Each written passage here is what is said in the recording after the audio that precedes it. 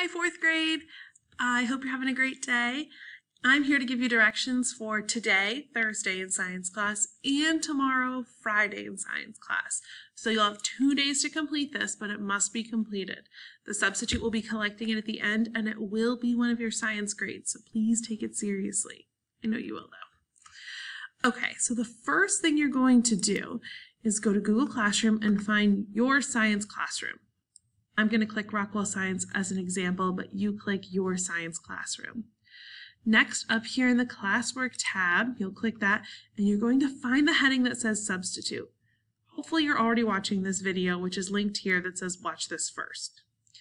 Next, you're going to click the Wonderopolis link. If you've never used Wonderopolis, it's an amazing website full of some just random fun facts. When you scroll down, it says Wonders with Charlie, and there are many, many videos here. You're going to choose whatever video on this page that you would like. You can choose any one that you want. So maybe I want to learn why can't penguins fly? So I'll click that one. You can click whatever one you want. And then after that, I'm going to get out my Wonder of the Day paper. And at the top, I'm going to write the Wonder of the Day number here. So I'll show you where that is. And my Wonder of the Day question, which is why can't penguins fly? So I'll write that entire question there. You can copy it right from my computer screen. Then I have 2 sections here, and I can write anything I already know about the topic. Do I already know anything about penguins or why birds can't fly? I'm going to fill those out before I ever read the article. So before you read it, you have 3 things: the number of the day, the question of the day, and what do you already know about the topic.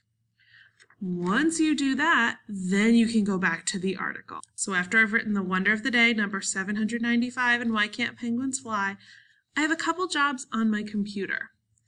There are some videos here. You can watch this video, you can look at the pictures, and then there's an article here for you to either read. You can sit and read it yourself, or if you have your headphones plugged in, you can click the word listen at the top and it will read the article to you. It's completely up to you if you want to read it yourself or if you want to click that listen button and have it read to you. Once you've finished reading the article, you have to do the rest of your Wonderopolis paper. So underneath where you made your predictions about what you already know about this topic or about anything that you already know, it tells you to scroll over a wonder word from the Wonder Words box, and you need to write the word and its definition. And notice that you need to do that twice. You have 2 different boxes here. So you'll need to find 2 vocab words and write their definitions. I'll show you where to find that.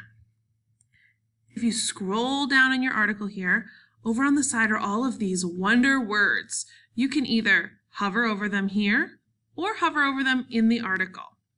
Your job is to pick 2. So if I pick flightless, I would write the word flightless, and then I would write the definition unable to fly. If I'm looking at the word hemisphere, I would write the word hemisphere and write that big long definition. You're just choosing any 2 words that you want. You don't even have to click on the word, just hover your mouse over. So after you read the article, find 2 different words. Then on the back of your paper, you have a couple other jobs.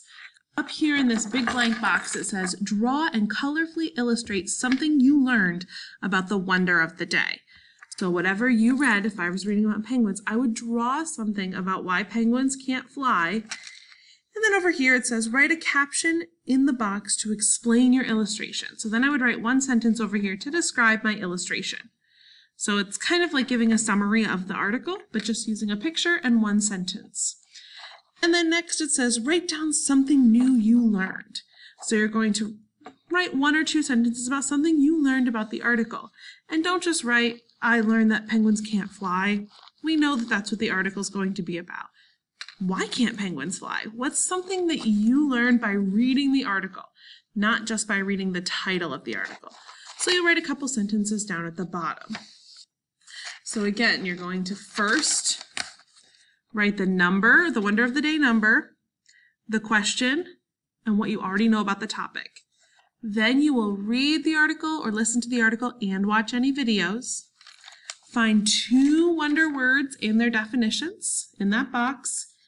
Draw a picture and write a sentence explaining your picture, and write a little summary about something you learned. Remember, you have 2 days to do this, today and tomorrow. For a bonus point and to prove to me that you watched this video, I want you to color this sun purple. So if you watch this video and you want a bonus point on this assignment, I'm going to look for your sun on the first page under your name for that sun to be colored purple. Your illustration should also be colored. It does say that. You can find the colored pencils or crayons over on table 7 if you need them, okay? Bonus points, color that sun purple. Once you finish both pages, whether that's Thursday or Friday, you'll give this to the substitute wherever he or she wants you to turn it in, and then your job is to get on Moby Max and click Science. I'll have some assignments there for you, especially if you didn't finish them in class on Wednesday. Good luck, 4th grade. I look forward to seeing you again on Monday and hearing all about what you learned on Wonderopolis. Have a great weekend.